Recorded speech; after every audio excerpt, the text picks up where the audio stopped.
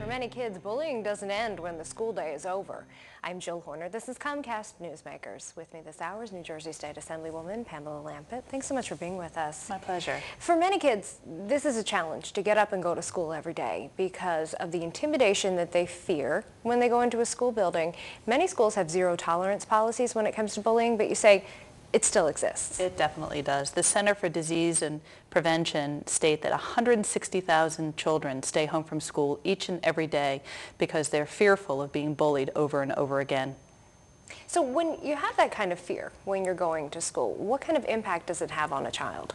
Well, many kids will, fall into, depression, have anxiety issues, have phobias, and some in part will take their lives. We just had a recent story of a young lady in Massachusetts, 15 years old. She was bullied to the point where she committed suicide.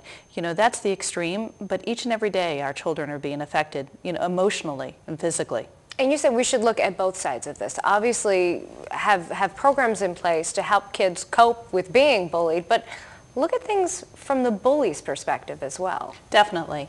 There was a school out in the Midwest that did a pilot program. So I have a bill in, Bill 1563.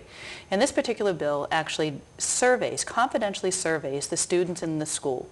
And what they found is that upon survey, they realized that they asked, have you ever been bullied? Where have you been bullied? Outside of school, inside school? Who have you been bullied by? And what they realized is that there were 3 or 4 names that actually kept on surfacing to the top.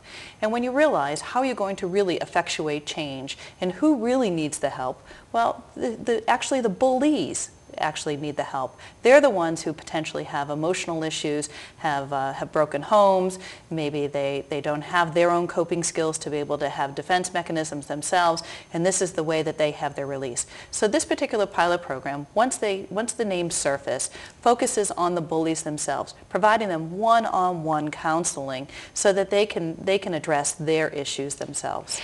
Will kids be honest in coming forward to a school official as they are surveyed by naming names? That can be a real challenge when you feel intimidated by a bully to tell a teacher or to tell a counselor who that person actually is. Well, it is a confidential survey, and actually out in the Midwest, the students were very fair and open, and their net result has really shown a drastic reduction in children who are being bullied. So, open and honesty provides good results, and I think in this situation, if the students realize and the support of the parents that it is a confidential situation, they will come forward with those particular names. Because it's not one student, it's the whole entire school that's being surveyed. I think that really allows the opportunity for the freedom of speech in this situation. How are you hoping that this actually works in New Jersey? I know you're working to move Assembly Bill 1563 forward, but to start, how are you hoping that this happens here in the state? Well, I think anything like this needs to be done in a pilot program. I'll be meeting with the Commissioner of Education, hopefully sharing my insights about this particular issue very soon, and hopefully it could be a pilot program. Maybe actually look towards schools who want to buy into it, because when you get a school that wants to buy into the program, there goes some of the actual hurdles that you have to cross over.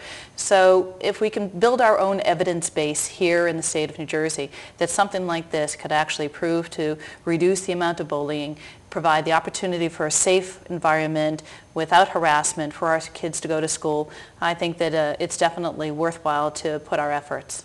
Well, we just have a short time left, but when we look at an issue like this, are there things that can be done by parents right now or by school administrators or by teachers to make a difference in kids' lives before a pilot program could even be put into place? I think that, parents, I think we need to teach them defense mechanisms themselves. How do I respond to somebody when a bully attacks me? Where do I go? Who are the people that I can trust? And it's something where, you got to talk to your children about this. You can't assume that anybody else is taken care of, installing, that sort of defense mechanisms in your children. And it is your responsibility as the parents. It's not necessarily the responsibility of the school to do it. All right, thanks so much. Come back, give us an update. Let us know how this is moving forward. I will. Thank you. We've been talking with New Jersey State Assemblywoman Pamela Lampitt. I'm Jill Horner.